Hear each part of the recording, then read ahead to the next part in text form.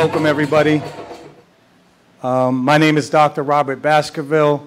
It's a pleasure for me to, for you to join us at tonight's presentation of Decipher. Decipher is a monthly variety show which features artists, authors, journalists, and scholars, both of national renown and local origin, to talk about important issues to the black community here in Mount Vernon and throughout the United States, indeed throughout the globe. Before we begin, I'd like to extend my thanks to the library as one of the main partners in this venture, along with Arch Westchester, that has been very generous in providing us with a grant to support this undertaking. And it's an immense pleasure for me to have on stage tonight one of the partners in the Decipher series, A.J. Woodson, who is the editor-in-chief of Black Westchester magazine and also the main host of People Before Politics, the companion radio show that appears on Sunday evenings from 6 to 8.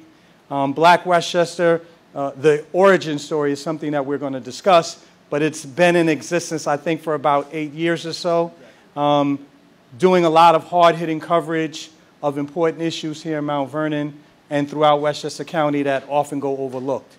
And so we really appreciate you guys coming out to join us here, because this series does not work, nor does Black Westchester function effectively without the support of the public. And we're very thankful for you guys to come out here and join us. We want to say a special thanks to all the young people who gave their time this evening to join us. We know that it can be a sacrifice, and so we appreciate it, and it does not go unnoticed. On that note, so I will say, everyone, we're starting a little late. You'll forgive us. This is our 6th show, so we are still working out some of the kinks, including scheduling. So I hope you all understand.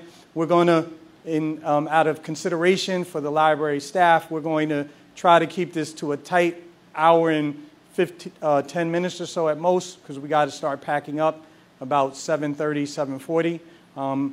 So we'll have an initial interview with myself and AJ, and then we're going to open up the discussion to the rest of the audience. As you are well aware, there are copies of AJ's first book, Black Westchester, The Origin Story, and How My Faith Was Instrumental in This Great Experiment, available for sale following the show for anyone who's interested. And I'm sure you can get it on Amazon also if you want a copy and are not able to purchase it now. So, without further ado, let's talk with A.J. Woodson. So, I got to keep it 100, y'all. A.J. is my man. We work together now in Black Westchester, behind the scenes assisting him and Damon Jones. And so it is a real honor to have A.J. On this set with me. Since I've been a part of the Black Westchester story for some time now, I'm familiar with many of the challenges that are described in AJ's book on the origins of Black Westchester. And one of the things that I want to note for everyone is 2 important operative words in the title: faith and also experiment. And so oftentimes when we think about endeavors like journalism, we don't think about the spiritual dimension that's involved. And I know that's been central to the effort that AJ and Damon have put in over the past several years. And so I want to start out by asking AJ to explain to the audience and to those who may be viewing on the web why faith is such a central dimension in the whole Black Westchester story. Well, we started, can y'all hear me?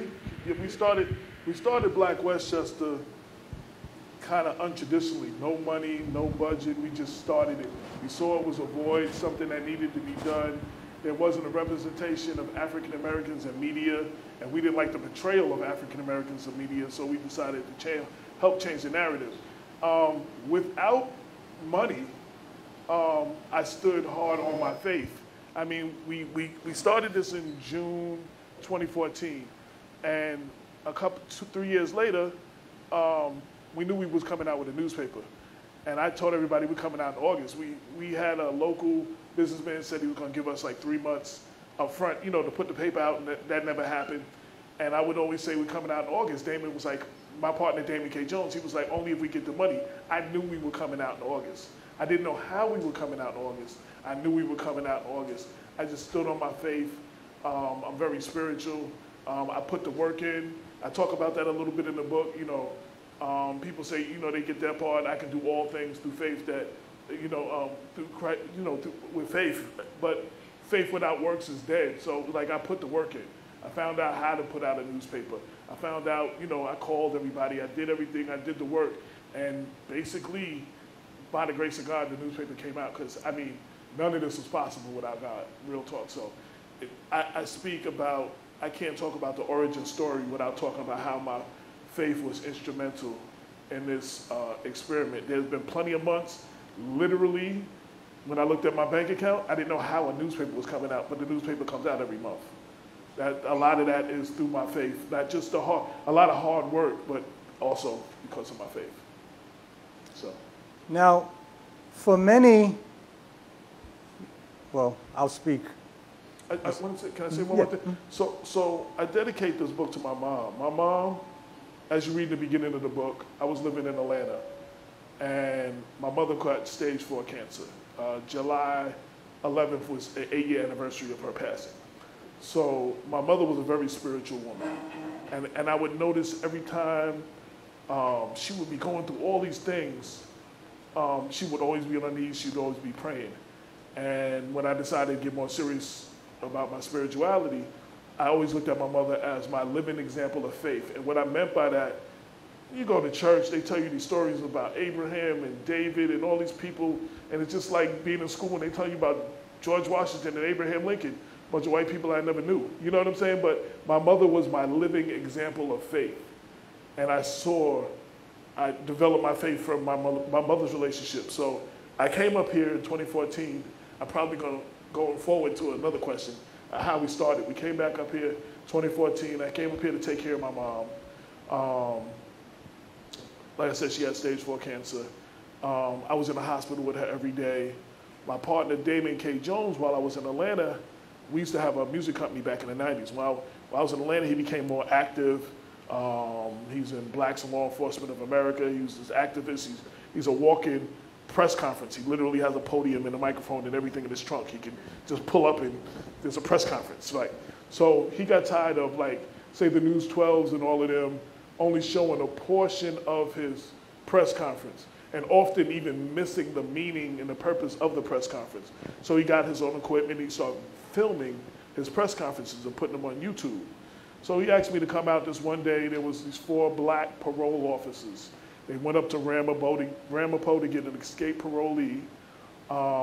He wasn't there. On their way out of town, they were pulled over by the local police, and they were held at gunpoint for 45 minutes, despite having bulletproof vests that say NYS, New York State parole on the front, despite having their badges on chains around their neck.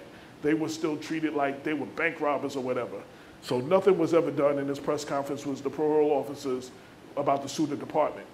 So I covered I videotaped it. Damon probably knew I needed a break from being in the hospital every day. So, which I did. And so he had me come, I videotaped it, and then he sent me the video afterwards, and I always had a blog or something. And I basically wrote an article, if these 4 parole officers are not safe, what chance an average brother like me got on the street? And that literally was the birth of Black Westchester. That ended up being like the first article. And then Damon came up with the idea of doing this. We wanted to do an online news magazine, African-American magazine. We got, you know, you got Time, you got Life, you got Newsweek, but there was nothing geared towards us.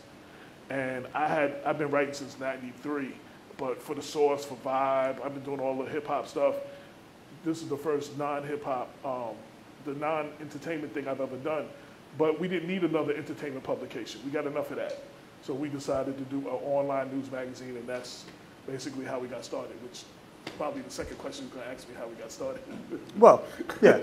I was going to say, so before we continue, custom ordinarily requires that we acknowledge any elected or appointed officials who have joined us in tonight's audience. And I was mindful as I was looking out. I know that we have many officials who are here this evening, and I did want to take a moment out to acknowledge them, including starting with the senior most official, County Executive George Latimer, who just walked in. Executive Latimer, thank you for joining us. It's a pleasure to have you here supporting us. I want to acknowledge former Bedford Town Supervisor Mary Ann Carr, who's here. We drove all the way from Bedford to come out here. She's probably, I'm sure, I think the first African-American town supervisor in Bedford, right? The only? Well, is that true? Yes, yes. So definitely welcome her for being here. Want to acknowledge Eric Crump, and your position escapes me, but I know that you are a sitting official. We'll put it like that. Right. And we have Mount Vernon, former Mount Vernon Deputy Clerk Lauren Carter here. So I want to acknowledge her. And not an elected official, I want to acknowledge a brother I just met, Daryl Davis, who drove here from Flatbush, Brooklyn, to cover this because he supports what we do. And I definitely want to acknowledge that brother. And one more person I want to give a shout out to that I just met. I was inspired. I always say a lot of times they say the youth is out of control. Oh, Bob Marone just walked in from WVOX and the radio morning show. Thank you. I always say they say the youth is out of control, and I always say the reason I'm not dead or in jail like a lot of my classmates is because there were adults who saw something in me. One of them was your brother, Hippo. We called him Hippo. He was a security guard up at Mount Vernon High School, and he was very instrumental in my life. And I wrote something which I shared on the radio a lot. Like I was cutting class and everything. I want to tell the story too. I was cutting class, and he came up to me and rode his bike to my house. He had no need. He had no reason to do it. He came to my house, and he treated me like a man. He had me come outside. My dad was inside. He didn't have this conversation in front of my father. He brought me outside and was like, yo, basically you're messing up. Only he said it in a lot firmer words, though. And he was like, you need to get your butt back in school, this, that, and the other. And he said, I'm going to treat you like a man today, but if you don't, the next conversation will include your father.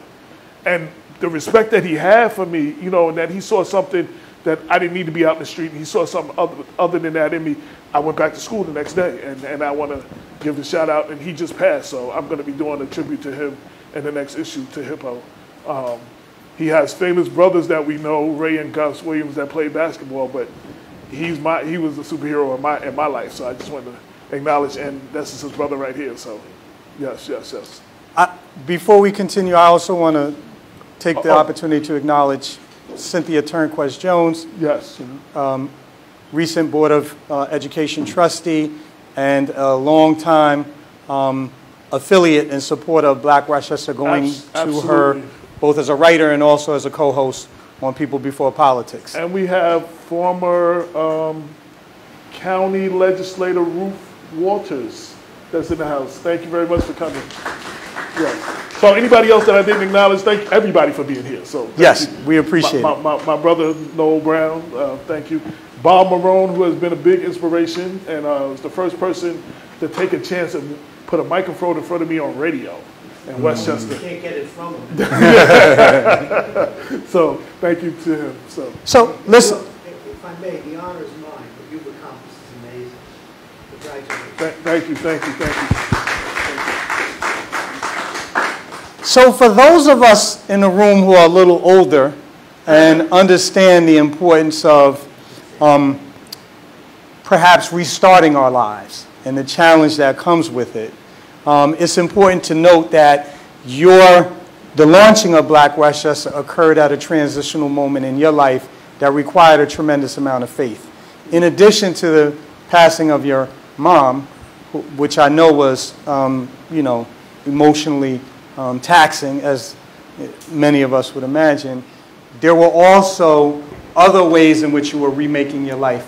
And I just wanted to know if you would share, especially those of us who may have to, you know, do a midlife change, or even are younger, some of the younger people. Where does one get the faith to totally remake one's life and start essentially a second career? Well, you have to believe in something. Faith has always been very big in my life. Spirituality has always been very big in my life. But this was a whole nother thing. Okay, so I used to be a rapper back in the days. I'm dating myself way, way back in the days. For anybody that's old school hip hop, I was on B-Boy Records when KRS and them dropped South Bronx. So back in '88, I was in a group called JVC Force. We had a record called Strong Island. So first off, so that you go through this whole thing as a rapper, you're going around the country, people that can't speak English is shouting your lyrics word for word, and it's amazing.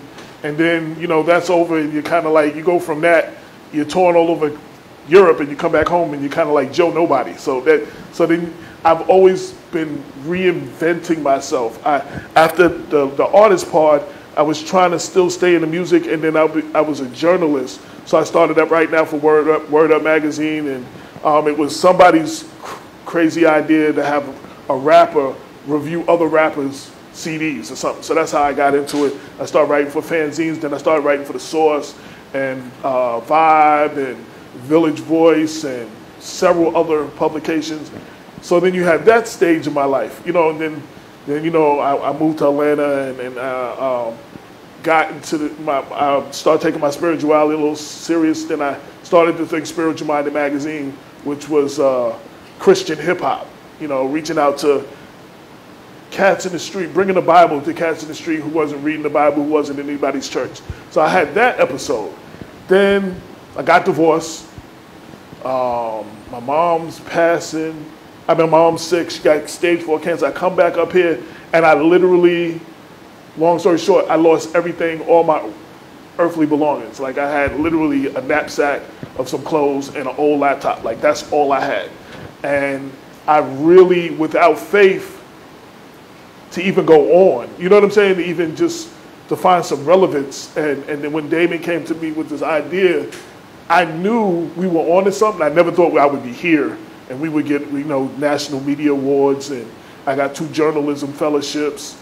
I never thought we would be anywhere near here. Shout out to Mark, formerly of Low HUD, who writes for the Post. He just walked in. Thank you very much. Without all of these things that I went through, my faith, without my faith, I wouldn't have never got through all of these things. And somehow I've been able to reinvent myself and keep going and keep finding a way to be relevant. And that's all God, not me. I can't take credit for that. But you have to believe in something, some kind of higher power. You have to believe in something bigger than yourself to be able to accomplish anything. So I don't know if that answers your question. No, it does. Okay. Yeah. So one of the themes of the book is experimentation. Well, this was an experiment. There was no blueprint for this. Shout out to the Westchester County Press. They've been the only African-American voice in the county for 90 years. But they were covering a lot of aspects of our community, but they weren't getting into the nuts and the bolts of things, the corruption of the politicians and stuff like that. We decided that we were going to do this thing, and it was a great experiment. We made it up as we went along, literally. Like I said, there was no blueprint. Made plenty of mistakes. Never be afraid to make a mistake. I think never be afraid to fail. I think that's the most important thing I can say to the young people. Like, you got an idea, try it. It doesn't work out, try something else. It doesn't work out. I remember reading a quote from Thomas Edison, who's credited with the light bulb. They said he failed 10,000 times before he created the light bulb. He said he never failed. He just found 10,000 ways that didn't work. Mm-hmm. So just the courage to not be afraid to fail. Nobody took us serious in the beginning. You know, they thought we were just some local blog. We were just somebody making noise. We'd be going, we here today, going tomorrow. But we became a major staple in politics and our community and media. So, you know, just never be afraid to fail. I tried some stuff, it didn't work. I tried a lot of things that didn't work, to be honest. I fell flat on my face on a lot of things, but just keep trying to do what you want to do. Just keep doing it. Just. You know. So I'm curious because a lot has changed. Well, Black Westchester joins a long line of black newspapers that have been in the forefront of the black freedom struggle, as you indicate in some of your remarks and discussion in the book. And I'm curious to know, what are some of the ways, some of the experiments that you made, you and Damon, made in the area of black journalism that really distinguishes you maybe from some of your predecessors here in Westchester or, you know, nationally even? Well, if any of my English teachers are still alive and they were in this room, they would yell at me because I'm told I never saw a comma that I liked, and I talk and run on sentences, as you can see, and so I write and run on sentences, and I'm not always grammatically correct. I mean, you know, I might leave off a quotation or something, and as much as I edited this book and had it looked over, I'm quite sure you'll see that in the book. You'll see some grammatical errors. But so we just made sure when we gave you the information, we gave it to you raw, we gave you the facts, we backed it up with links to everything else. So people would criticize me and say, you know, you don't have a comma in that sentence or whatever. I was like, but did you understand the message that I put out there? And they say, yes. I said, did the comma make you understand it any less? They said, no. And I'm not promoting bad grammar to the young people. Y'all really need to have, but don't let that stop you from doing what you want to do. You know what I'm saying? So a lot of people didn't take us serious. A lot of people criticized us a lot because of grammatical errors. And this whole thing happened organically.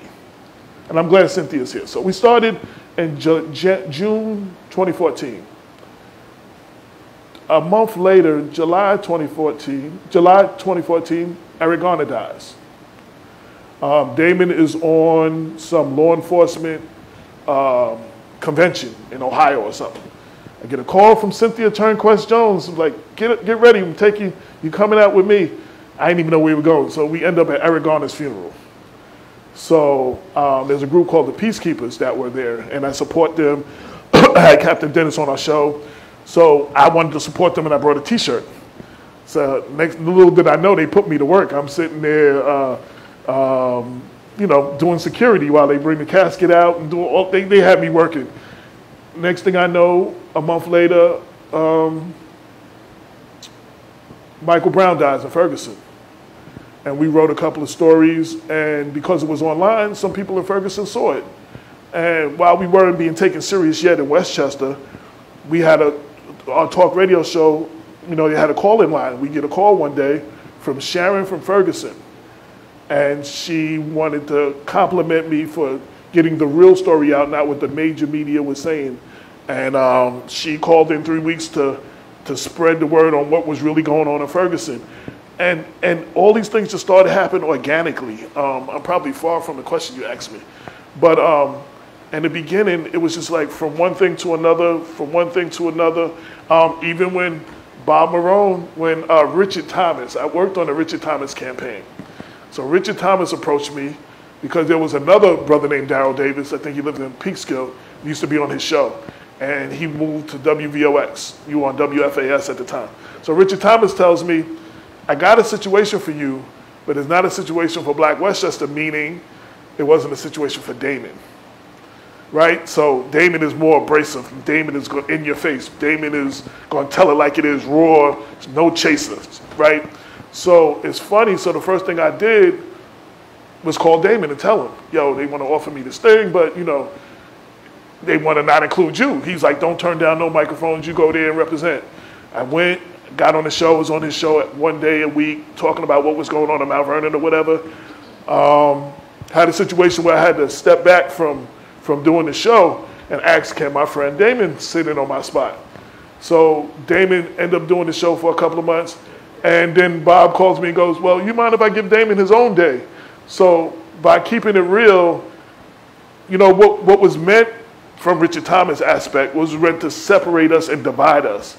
By us keeping it real, staying together, we both grew through it. You know what I'm saying? And Damon ended up getting his whole his own day, and we end up growing together. And then you went from FAS to WVOX, and you know, yeah. So, and basically that's the beginning of us. Then Damon started being on everybody's show, and they offered us a day a month to do our own show at WVOX. So, you know, I forgot what your question was. Well, it was about experimentation, but I think you highlighted some of the ways that Black Westchester experimented with, broke from conventional models of journalism that often prevent us from starting independent outfits. And just the fact that, you know, acknowledging the role that Cynthia played illustrates the incorporation of citizen journalists who have a lot of intimate knowledge about the goings-on in their communities that the larger public would benefit from, but oftentimes remain hidden and obscure because we may not have the professional credentials that you usually associate with journalism. I know that many people in the room have appeared. Brother Jeff has also, Brother Jeff Monroe, who's a vital partner to the Decipher program and is a very energetic member of the community, is another example, because Jeff often, you know, he's appeared on air, I'm sure, as a guest at least once or twice, and called in with a lot of pointed questions that try to, you know, force us to confront issues that oftentimes will go unremarked upon. And that's just a few of the people that I happen to know. I want to shout out Brother Jeff. Brother Jeff is that brother that will make sure that you stay on and that you are fighting for the issue of it, and you do not lose the sight of how this affects black people, and he will make sure and stay on you. So shout to Brother Jeff. Yeah, so I mean, I think those are some of the ways, and that's another way of extending an invitation to members in the audience who may have expertise, knowledge of certain issues that afflict communities in Westchester County, to consider sharing your story with us. As someone who has worked side by side with AJ, I can tell you oftentimes we bemoan the fact that there are a lot of important issues that are on the minds of residents of Mount Vernon and the broader Westchester community that will go unaddressed because people don't want to go on the record. There is no journalism without citizens, elected officials, others who are willing to take a public stance and put their name behind, you know, their viewpoints and opinions and reporting. Well, we like I said, there was no blueprint for this, so we made this up. We broke all the rules because we didn't know the rules. So don't never let, like, not knowing how it is, if you got it, just do it. We just did it. Like he mentioned, Cynthia, several people. You see Damon and me. I'm the main editor-in-chief. I'm the main writer. I do a lot of the stuff, but you see our names on everything. But for us to be successful, there was Bob, there was Lorraine Lopez, there was Cynthia. There were several people that you don't see who contributed. My daughter, to be honest, I didn't even know how to use the InDesign program to design the paper. My daughter had to teach me InDesign, and she also did the cover. Paula Sherelle Woodson, she also did my cover for my book. So it's been a lot of people who have contributed. And the reason I say that, I say two things. I don't want people to look at this as me and Damon's newspaper. This is a community paper. I want the community to look at this as our newspaper.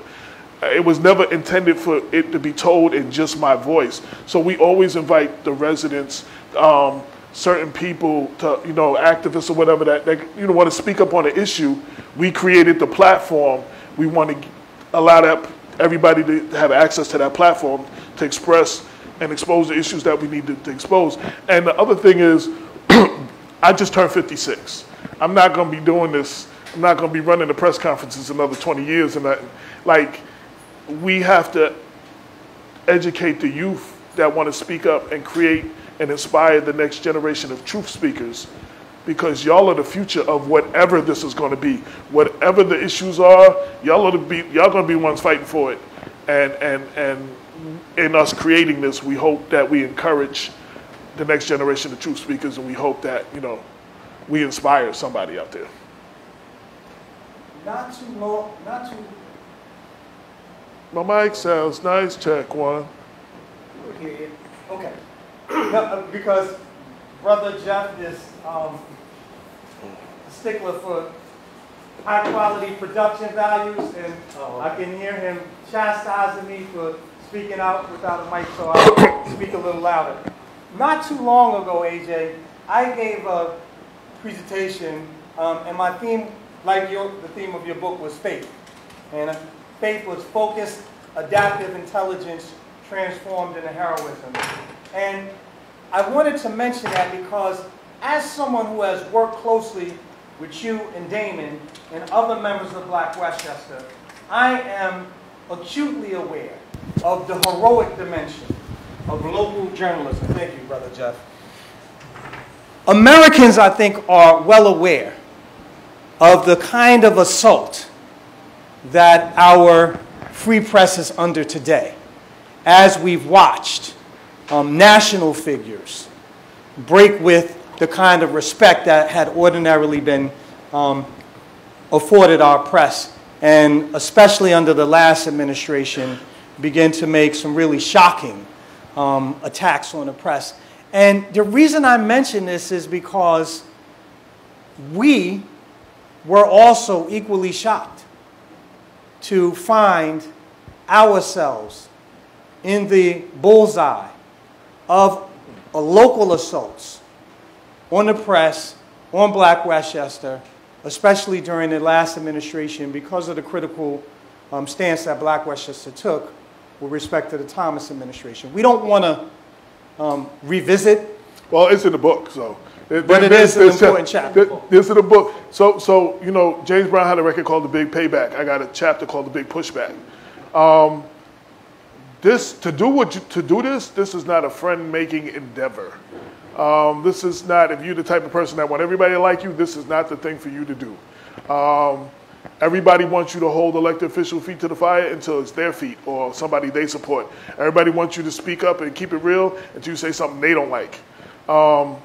So to uncover things that people don't want uncovered, eventually they're going to start pushing back and attacking the person uncovering it. And especially locally, see, when you have Lohud, he can do a story about Mount Vernon, and he doesn't live in Mount Vernon. They're not going to see him at Home Depot. They're not going to see him at Food Bazaar, you know. But they're going to see me. I walk these streets every day. They're going to see me walking down the Ave. They're going to see me every day. So it's you know, people think they can get up close and personal to you, and people don't appreciate when you expose the stuff that they don't want exposed, when they're doing stuff that they shouldn't be doing. And let's just say I got the scars. We survived a lot of that. There's a chapter or two of it in the book, and we got the scars to prove it. But you have to be thick-skinned. You have to stand. You know, people ask me, are you scared to do this? You know, you're writing about powerful people. Are you scared? And my answer to them, again, this has a lot to do with my faith. I know I'm not Luke Cage. I know I'm not the bulletproof brother. I know anybody can get it. But I also know that no man can do anything to me that God doesn't allow. And if God allows it, then he's going to be with me like Daniel in the lion's den, or like the 3 Hebrew boys in the fiery furnace. You know what I'm saying? So I don't walk with fear. I go out, I attack these situations, and I stand strong. So, but you're going to get pushback. You're going to get, there are people who take advantage of the community in high places. And when you expose them, you expose their way of life, you expose their standing, and they're not just going to go out gracefully and, you know, oh, you caught me, I'm done. They're coming for you. So it's like we've had a lot of those experiences. And you can read about them in great detail in the book, though. Right, and I think one of the factors that plays into this is that oftentimes the demand of the black community is that we have more positive press coverage of community affairs. Many of us feel that oftentimes the negative aspects of happenings in our community are given, you know, are highlighted in the local media, and not enough of the good stories. But the reality is that we're not going to be able to address the real problems that we confront and be able to forge solutions that are in keeping with the values of our community unless we're willing to have those difficult conversations. And both AJ, Damon, and other members of the staff have been in the forefront of that effort to try to highlight important issues with integrity. We've had many discussions about you know, editorial coverage and policy, and you know, I generally think that AJ and Damon together have gotten it right. You know, we know a lot about maybe some of the hard-hitting stories that have upset people that Black Westchester have done. I'm curious to know what are some of the stories that you're proudest of having done over the course of the 8 years, the ones that not only highlight for Black communities here in Westchester the challenges that they confront, but the things that we've collectively accomplished. I mean, we will always hold people's feet to the fire. We will always do all of that. But some of the stories I'm the most proudest of are probably stories that y'all have never read. For some reason, like if I write about, if someone in City Hall gets arrested today, and I write all about it, I'm never going to stop y'all from reading about it. But the little girl that was on the corner selling lemonade, she was a college student, and she was literally paying her way through college selling lemonade, and I did this big spotlight on her. Most people have never read that story. And there's been a lot of things where we highlighted a lot of our, you know, we try to have the balance. We got to cover the good, bad, and the ugly. You know, yes, the media only puts us in a bad light, but we have to, as African Americans in our community, I have to be able to call those things out. We have to, in our community, we have to be the ones to call the things out in our community. So you have to do that. But we also highlight so many unsung heroes, people who have done stuff that the hell did that. Like I talked about your brother. Your brother, to me, was an unsung hero. Like, you know what I mean? Like his other two brothers are famous. They played NBA ball, but he was the hero to me. And he's not the one who ever got publicity. And he's done, and how he touched my life, he touched a lot of young people's lives like that. You know what I'm saying? So we try to cover those stories and those unsung heroes, that person that's been holding it down in the community, and every community has those. They don't get no publicity. Nobody, you know, they don't get awards, but they do it day in and day out for the love of their community. We try to highlight those individuals. And those are some of my proudest moments, some of those stories that I covered. And seeing, you know, there was during Eric Garner. Eric Garner passed, and everybody was making a big deal. And there was some young people that wanted to have a press conference. And it was like 8 of them. And they shut Mount Vernon down. Like they walked down 4th to Gramerton to the Circle. The police was with them. They walked up to the between the City Hall and the police station, and you know, told the police, we want y'all to stop killing us. And like these 8 young people that were in high school or early college, nobody else came out to cover them. You know what I'm saying? Like I covered that story. And we have to keep covering those kind of stories. That's some of the stuff I'm most proud of that we've done. Okay. Well, I see that time is moving forward, and I would like to extend an opportunity to members of the audience to ask questions, comments for AJ in the last remaining 15 minutes or so. Are there questions? And if you have questions, I'd be happy. Please go to the mic. Yes, go to the mic, please, so that we can be sure to record it. So you know this event is being filmed, and we will post it to our YouTube page and also distribute it via Facebook. My good friend Bob Marone, who also never saw a microphone he didn't like. So. You left me already. I'm used to that. I'll wait for the mic. Yes, sir. Oh, thank you very much.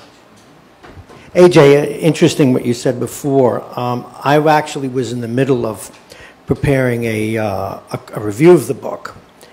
And what I find, and I'm sure, where's the lady that was sitting next to me, because she had to think the same thing. You could have had that book go out for copy edit, and you would have fixed the odd comma and the quotes. Did you not do it on purpose? Because I have to tell you, one of the charms of the book is it is as honest as he says. It is as real as you are. It's almost in that way perfect. And because of the way you built the magazine, which is really now a news source, because of the way you build it, the fact that it had those, and they have to be mentioned in a review, the missing comma, the missing period, maybe it was a subject-verb agreement here and there, not right. It added to the charm of the book and its reality. So what I want to know is, did you do that purposeful to not copy edit? You could have given it to this woman journalist back here, and she could have just put a comb over it, but it wouldn't have been you in some ways. I'm embarrassed to say I edited that book over and over myself. Okay. No, well, you can't edit yourself, because there's we always all know you something can't edit yourself. I'm terrible at it. Yeah, you can't edit yourself. One of the things, I don't know if I did it on purpose. I actually tried to get a lot of that cleaned up. Oh, sure you did. That's the way it works. And with Amazon, once you see some errors, you can actually fix them and then send it back in, and everybody else who buys the book, those errors won't be in it. So, but, you know, one guy I used to work with, Damon, he's retired at Valhalla, he said what he loved about Black Westchester is it was raw. It was raw. Yeah, and I think, you know, especially with a lot of young people here, you know, there's always stuff on being perfect. You can't do it until it's perfect.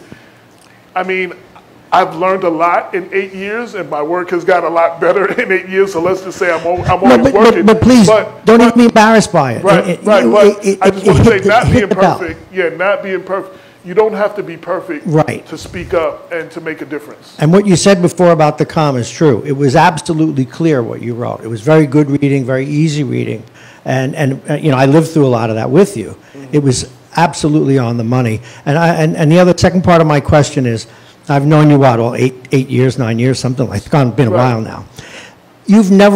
I've never seen you in a bad mood. You've never treated anyone who you disagreed with disrespectfully. How in God's name do you keep your mood? I have family members here that are shaking their head no, like you must. wait. No? I'm putting the mic down. That's it. I'm done. You know what? I do. There are times, my brother Noel has seen me lose it a few times. But you know what? You can't, I learned something. You can't let, I actually learned this from one of my pastors in Georgia. When people get under your skin, sometimes you cannot let it show at that moment that they got under your skin. Some people will do some things just to get under your skin because they know they can get under your skin. So sometimes you got to not let it show. You need to go back and regroup and then handle it a certain way that you need to handle it. So I say that. But no, Cynthia can tell you, a few people in this room, I lose it. I do lose it. It's hard to believe, but I'm sure you do. But anyway, I've been here enough. But the book is wonderful. Thank you for your support. You hit it right on the nose. And thank you for your time for coming. I appreciate it. Oh, you kidding? I had to go to get a little bit of surgery, so I ran late on my eye. Hey, AJ. Hey. So thank you so much for including me in Black Westchester and People Before Politics. So that when I'm an active, I am an activist. I am an active activist. And so when Eric Gardner passed away, the activists, we have a channel and we know where to go. We know when there are when we have to go to court or if we have to go to support the family. And so I called AJ, because AJ wasn't doing anything that day, right? So I was like, yo, AJ, I need you to come with me and do something real quick. I didn't tell him what he was doing at all. And so we get to Brooklyn, and I was like, listen, you're going to have to start carrying the casket in like a few minutes. And he was like, what? That's an exaggeration. I actually did not carry Eric Gardner's casket. Put the shirt on, AJ, and go over there and start carrying Eric Gardner's casket. And he's like, what? I was like, yeah, just go over there. But so it was many different boots to the ground situations that AJ and I were in. But one of the things that you did not mention is that there, on the show People Before Politics, there were, many different topics that we had, and we had the Honorable Hafiz Muhammad, who was the student minister under the Honorable Minister Louis Farrakhan, and we had Muslims come through, and one in particular name is Rashad Bilal. So Rashad Bilal right now is at Tyler Perry house. He's at the studio right now as we speak. Y'all know him from Earn Your Leisure. Because he started Earn Your Leisure after being on People Before Politics once a month and giving information about money. And so then they took it to another level. And so right now they are at that other level because Tyler Perry asked him to come to the house so we can sit down and talk about how we are going to teach our black brothers and black sisters about the power of money. And so I just wanted to make sure that you also remember that Rashad came out of People Before Politics. He's in the book. He definitely mentioned it. And the last thing that I want to share is that chapter books, there is always an error in every single chapter book that have been looked over and over and over and over again. And I tell you that as today is my last day, I will be graduating from Long Island University with library science. And so before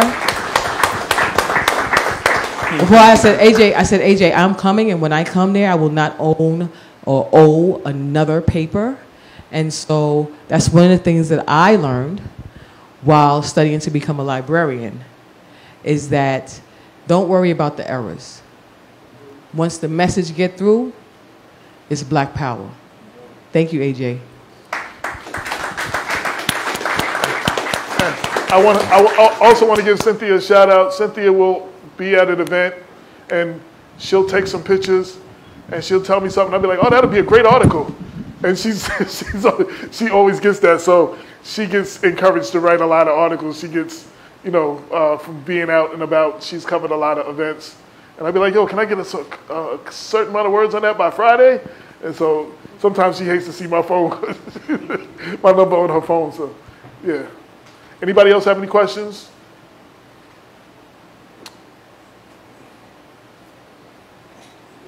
Yes, I actually come from the other side of business from you, which is media relations, public relations. So first of all, I want to congratulate you on your publication here. Yes. I would say goodbye to somebody, yes. I want to congratulate you on your publication. It's very much needed. I spent most of the 80s and 90s working on the opposite side of you in terms of media relations. And I found black newspapers to be late to the show, afraid, uninformative, and so on and so on. As a matter of fact, there was a small newspaper you probably heard of called the City Sun. Yes.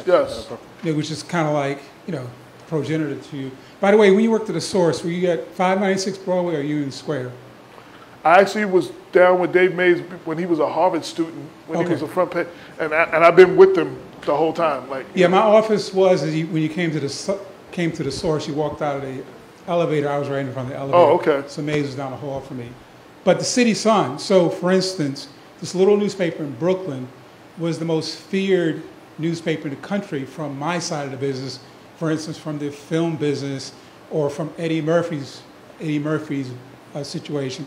There's a writer named Armand White who literally, the small black newspaper, literally every studio feared him because they wanted to make sure he gave their black movie a great review. So there's power in what you do. It's very much needed. From my work, whether it was the LA Examiner, Chicago Defender, those things were irrelevant because they didn't really have a real voice. If your voice represents the black community the way you do in terms of putting fear into the politicians, that's the power. It's not printing someone's press release that they sent to you with an ad for a cigarette company. Right. You know, right. that those newspapers lived off ads in terms of things that were like devastating to the black community. Cigarettes, fast food, you know, crazy stuff. So it's really important that the job that you are fulfilling, be fearless. Also in terms of writing, when I teach writing, grammar, none of that things means anything. One of the problems with black people writing is they try to take this other voice. You know, so it becomes a situation where they're talking in another voice. The thing to do is speak in your voice, write in your voice. Your writing should sound like you speak. Anything else is inauthentic. Thank you. Yeah. And just what you didn't know, one of the people who inspired me to write professionally was Harry Allen, who is the first person who ever mentioned my group. And my first thing that was mentioned of my group was Harry Allen in the City Sun. I know Harry. Yeah, I know him too. When I was among him, yes. He's fine, of course. Yeah. So, AJ, yes, sir. We just wanted to thank you first and foremost to say the value that Black Westchester has, right, is, like you said, there was nobody else telling our stories from our perspective, that's the void that's been filled there.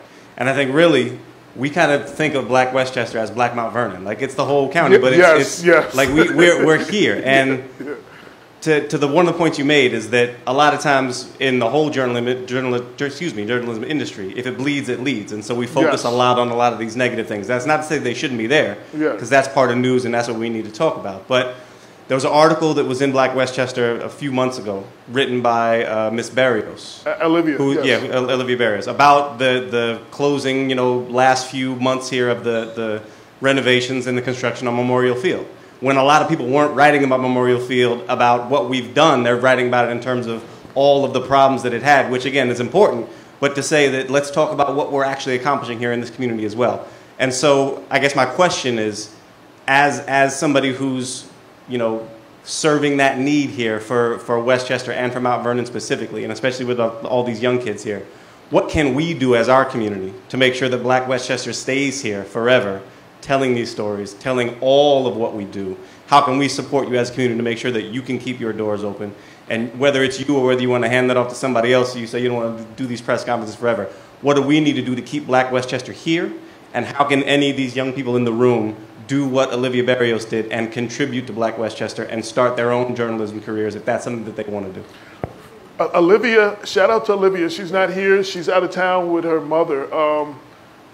She's a Zeta, something, they having a big Zeta thing or whatever. She's in the theater. Right. So she's there. Yeah, she's there now with her mother. But ironically, that was Damaris, she lived next door to Brenda L. Crump, who is a very big contributor. And she's going to be a junior now in Quinnipiac University. She needed an internship. So Brenda basically told her to call me. But we're trying to do more of internship and stuff like that. And, anybody who's interested. And let me just say this to the young people. Your voice is very important. I am 54. I like to think I'm young at heart, but I'm no longer the youth. So I can't speak for the youth. Y'all have to speak for yourselves. And I often give young people that opportunity. If you want to, write what is affecting you. What do you want the people to know that affects y'all? You know what I'm saying? Because it is affecting y'all. And y'all are the future of what this is. As far as the first part, we didn't, because we push a lot of buttons, there are some people who will never advertise with us because who have money. But Mr. George Latimer just left. The county, took out like 6 months worth of ads on our back page. What's kept us going is people believing in us. You don't know, there's several times people walk up, I don't have nothing to advertise, I just want to keep y'all going, and just make a donation or something like that. Like, those donations have been huge to keep us going. But we live on advertising, and we wanted to make it free for the people because in 2014, I had a long meeting with Ernie Davis, who was the mayor at the time, in August 2014, and I was like, the elected officials are benefiting on the community being uninformed and often misinformed. You know what I'm saying? So So, and when y'all put the word out, it doesn't trickle down. I live on South 7th Avenue, so I live in the hood. You know what I'm saying? The information does not trickle down to my block. No matter what happens, it never trickles down. So we wanted to keep it free for the people. I don't sell it for a quarter or 50 cents or $1. If I did, people who need the information would never get it. So we fight to be free, independent media, and advertisers pay for it, and donations. A lot of donations have gotten us through from people who just believe in us.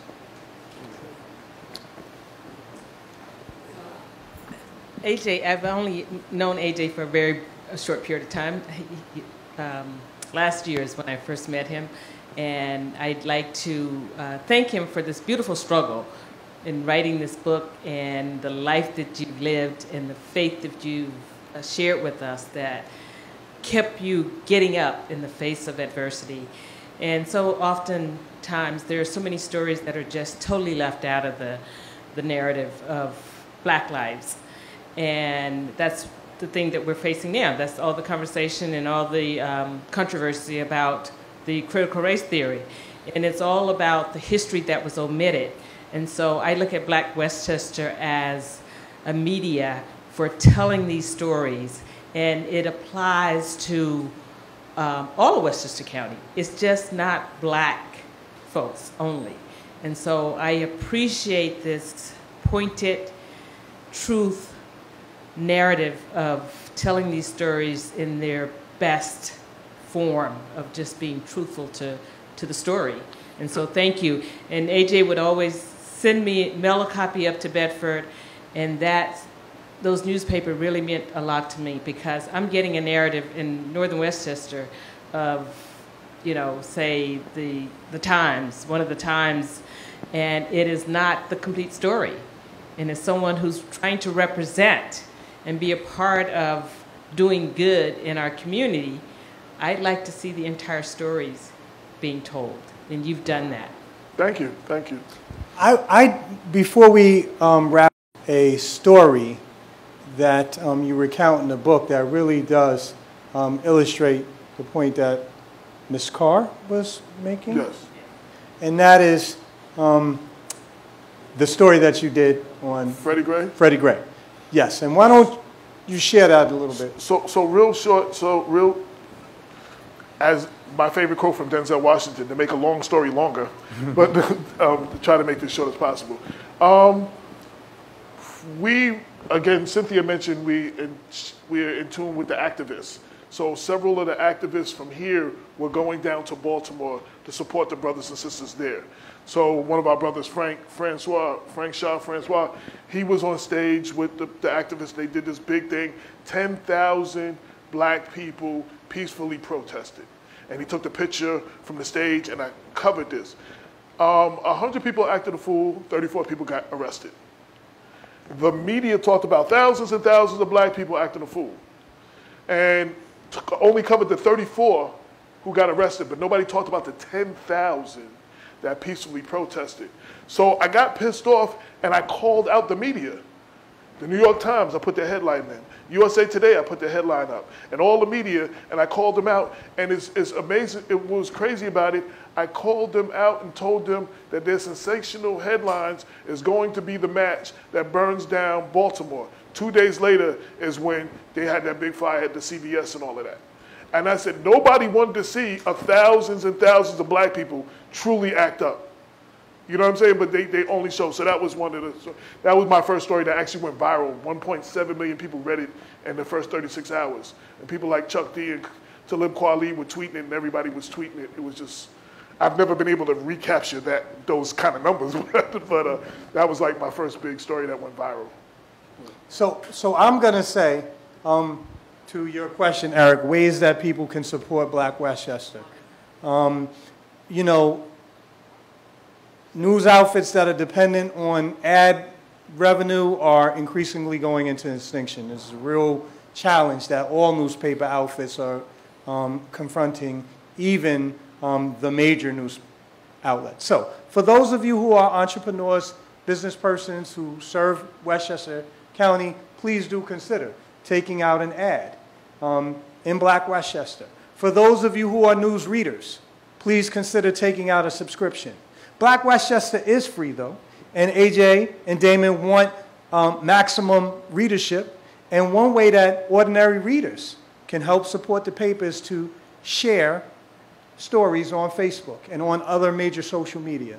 As you know, this is one of the ways that you can demonstrate to would-be advertisers the extent of your reach. And so it's important for people to share those stories that they like on media. And finally, this is a voice for the community. I can tell you, AJ welcomes contributions from ordinary citizen journalists just like himself. He will, attest that he hasn't had a whole lot of formal training, but more importantly, he's had the passion and commitment, and that's the main criteria for journalism. And so we welcome contributions from others. If there are no questions, we don't want to be inconsiderate of the library staff. We have refreshments. We have refreshments. And let me, as she floats past us, let me give a special thanks and shout out, everyone, to Kathy Webb. She is the heart of this library. Yes. And has been for decades. She keeps this library running. Yes.